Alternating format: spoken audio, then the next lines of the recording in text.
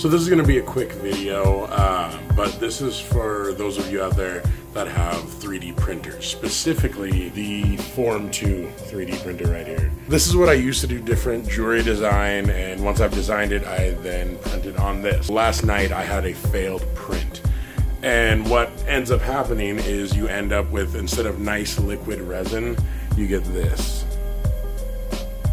What that is actually all the layers of the print itself just floating around because they didn't adhere properly. What happens is you end up with your tray full of all of that gunk that you have to then clean out before you can do another print. I contacted Form 2 about some issues we'd had before, and their only suggestion for this was try and filter out the stuff, and that's it.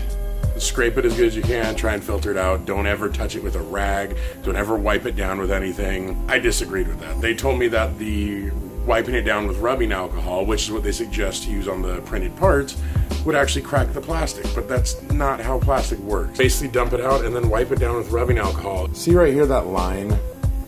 That's not because of the rubbing alcohol. That is because I scraped too hard with the scraper once, but it's still, the tray still works perfect. As long as I don't print in that one small line, which I've never had an issue with, it still works great. This is the third or fourth time I've completely wiped down this tray and had everything still print perfectly. When they say that anything you touch it with or do anything can damage it, it's not true. It's so that you'll have to buy another tray.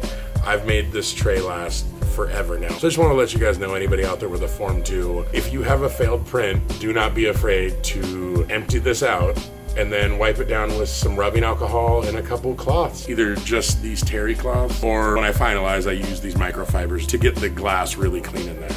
And yeah, so save yourself the money and just clean it yourself.